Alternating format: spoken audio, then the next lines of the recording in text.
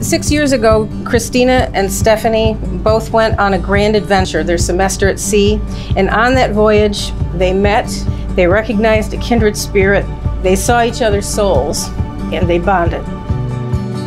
You don't often meet two people who are as dedicated to living an exciting and happy life as Steph and Christina are. But the best adventure, the real adventure of a lifetime, was never waiting for them on the other side of the world.